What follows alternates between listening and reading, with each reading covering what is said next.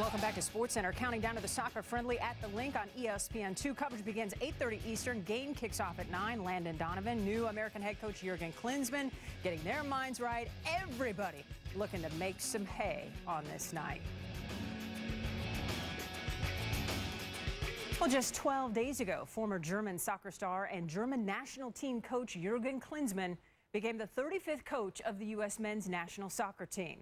After turning down the position in 2006 and again just 7 months ago, Julie Foudy sat down with Jurgen to find out why the third time turned out to be the right time.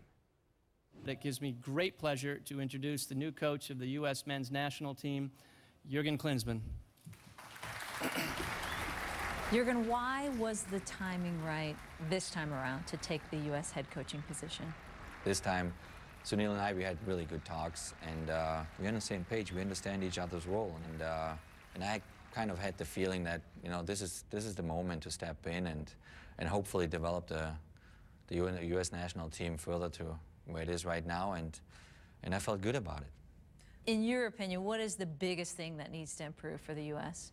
The big question is, how can we increase the amount of time they play throughout the whole year? They play and they practice more consistently, more demanding, more competitive, to kind of build those type of players that we would love to see in the U.S. team.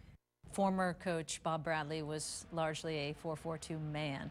What do you plan to implement with this team tactically?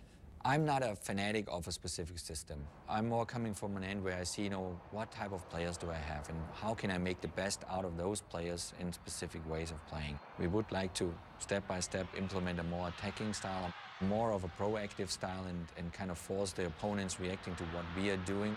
It reflects your culture. I mean, America has not a culture to kind of wait and see what other nations are doing. They like to be proactive and do it the way they think it is right. How would you define success over the next 3 years? I define success in the individual development of players. Soccer traditionally is a lower class sport. We need to find ways to give those lower class kids the opportunity to play in club environments where, you know, there's a lot of money involved. We need to find ways to have the kids that are in club environment also kick the ball around in unorganized ways, you know, in pickup or, you know, with friends in the neighborhood or whatever.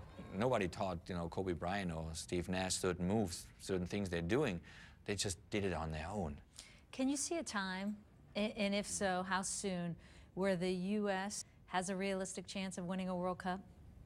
I think right now there's no realistic chance to win a World Cup for the U.S., to be clear, because I think compared to the powerhouses in soccer globally, we are really a couple of levels behind.